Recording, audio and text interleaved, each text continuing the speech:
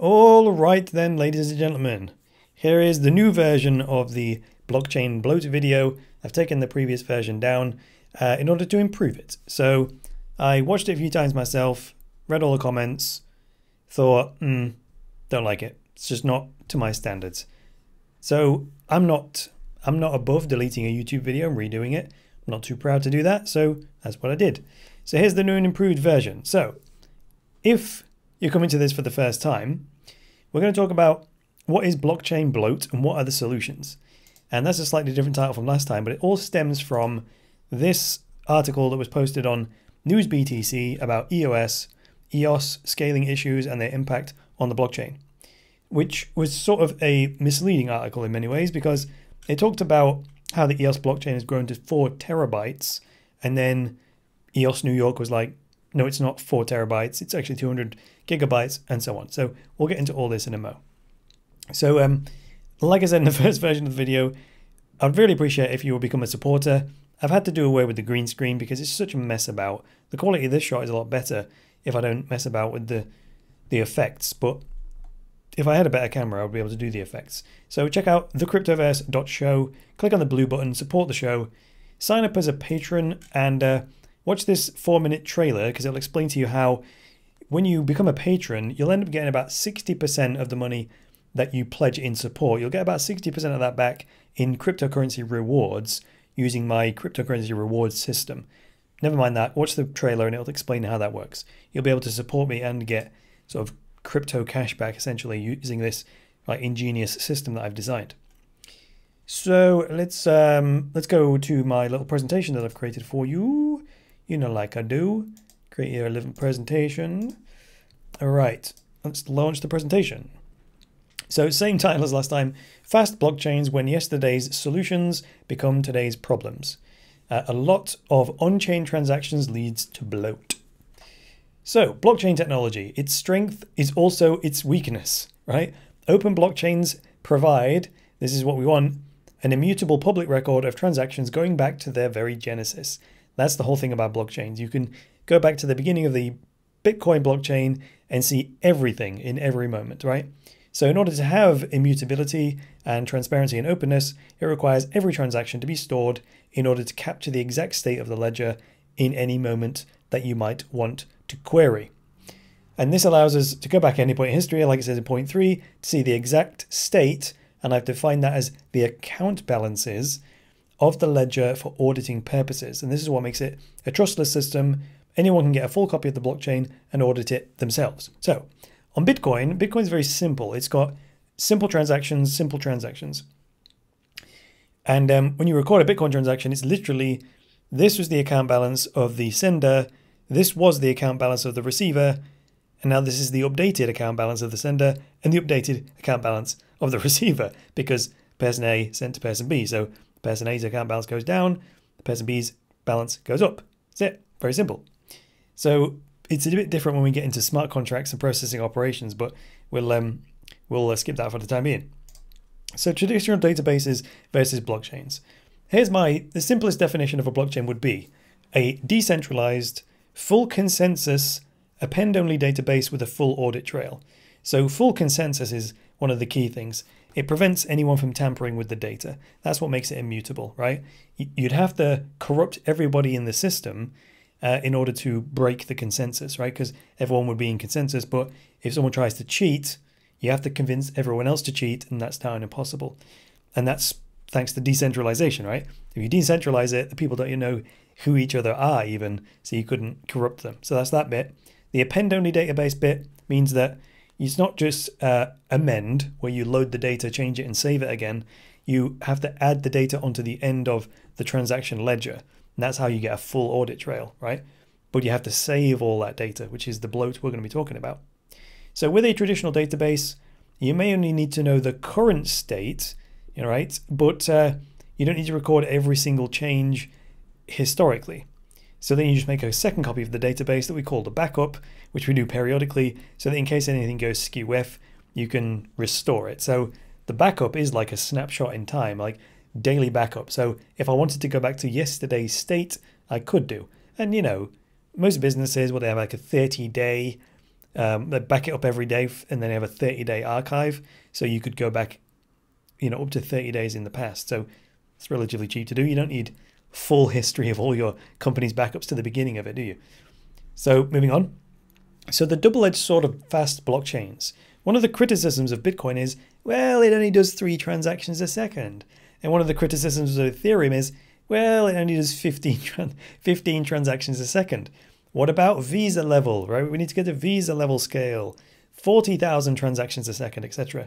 It's like, okay, but because with blockchains, we're storing everything and all of the things historically, the more transactions we do, that's just more stuff to save. And that's what I've put here. So quote, okay, if a blockchain does a sustained 10,000 transactions a second, that's 10,000 extra transactions per second that need storing forever. So yeah, great. We can do 10,000 transactions in this second. Well, we need to save that forever. And then the next second, another 10,000 transactions are created. We need to save that forever as well. So it only takes 1 second to create 10,000 new bits of data that have to be stored forever if we want to have an open, public, transparent, immutable blockchain, which Bitcoin is, right? And EOS is, right? So anyway, moving on. The recent EOS FUD from this article, basically the FUD was triggered from this article. So basically in the 9 months since the launch of the EOS blockchain, it has grown to 200 gigabytes. So that's like all the record of changes in states and account balances. And I've put there required to maintain consensus. The second bullet point says it's 4 terabytes if you keep a full record of every single action within every transaction, which is the basis of the FUD. Now let me break that down. If you look at blocktivity.info, this is a website that records, like, it has a league of what are the blockchains doing the most transactions, second most transactions, and so on. And it used to list like how many transactions, TX, it is a blockchain doing every day. But then the smart contract platforms came along like EOS and were showing 5, 6, 7 million transactions a day. And people were criticizing that metric going, well, hang on a minute. In an EOS transaction, there are multiple actions that can be performed because we're communicating with like dApps, decentralized applications. And you might send a request to an app, so that's the transaction.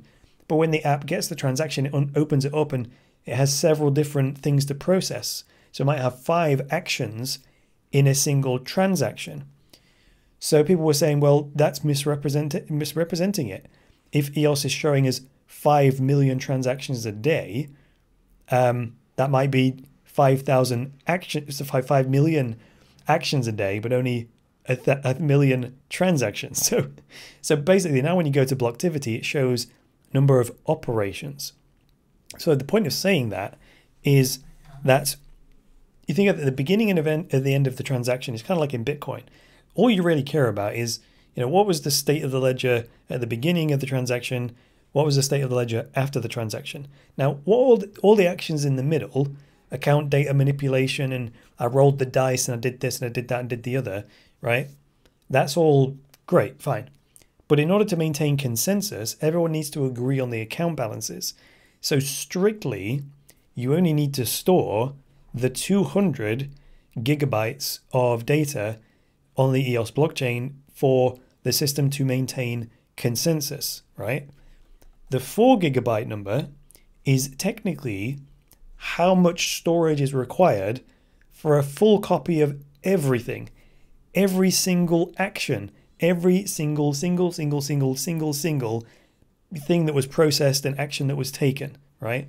Now, why would you need that? Well, if you want to search like everything that happened on the EOS blockchain to the beginning of time, fine.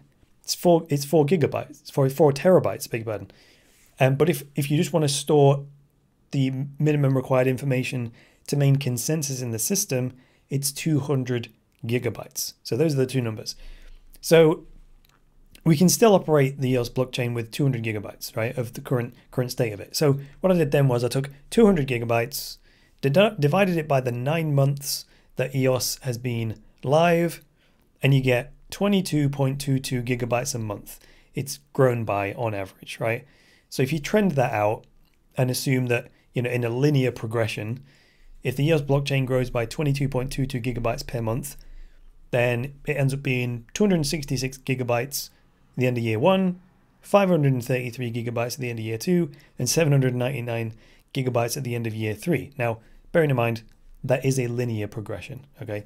And I'm also using the blockchain size that's only required for consensus. So yes, Mr. Kelly, sorry, I get my gigabytes and my terabytes mixed up sometimes, but that's why you should be looking at the slides, because that's the last word. So the problem of blockchain bloat, then, here's another slide for you.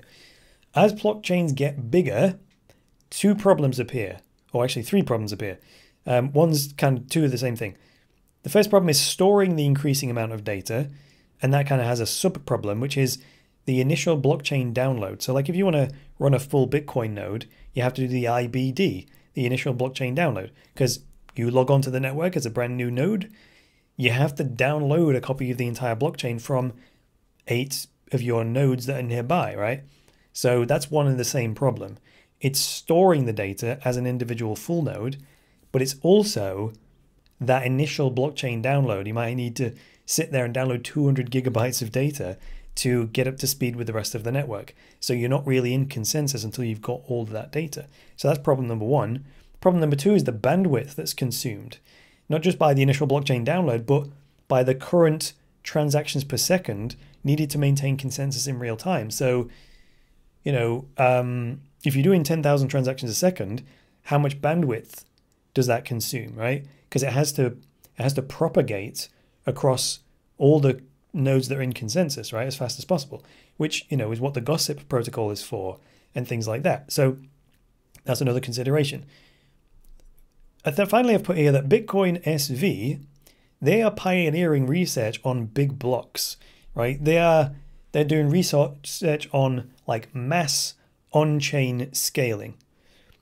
So they actually have this 64 megabyte block that was mined on their public blockchain this year in 2019. And according to bitcoinsv.io, the website, that was the world's largest block that was mined on a public blockchain to date. So if you want to learn more about big block research, bitcoinsv.io is the destination.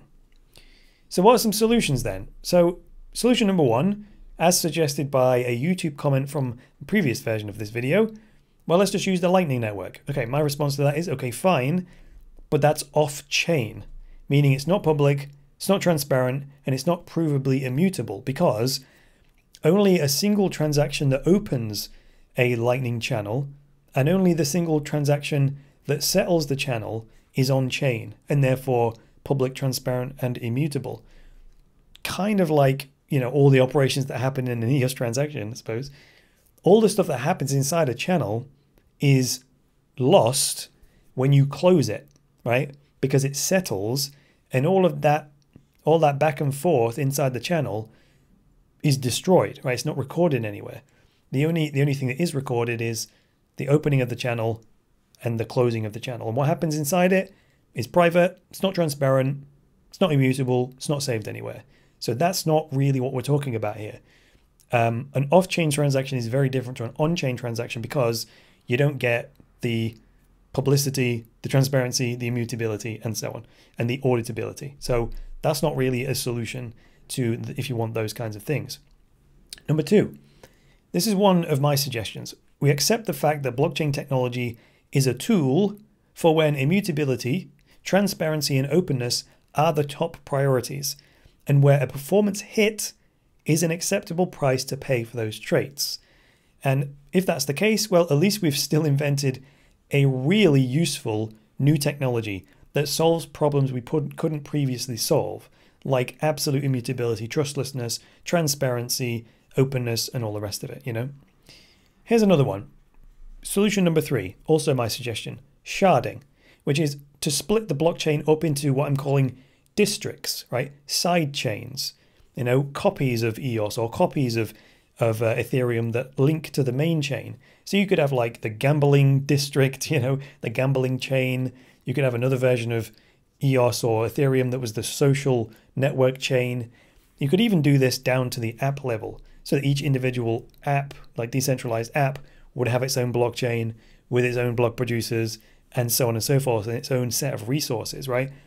But I've put as a bullet point there That's great. However, the economic model still needs to work within that subsystem, meaning the economic value that's brought into that system in terms of the value it's providing, the app, the social network, the gambling apps, whatever, the load on the blockchain you still need to pay for the storage and the bandwidth, and it still needs to work. So, pulling out it as a side chain, the problems are still there, especially if that side chain explodes in popularity. You're right back to where you started. So that's an issue.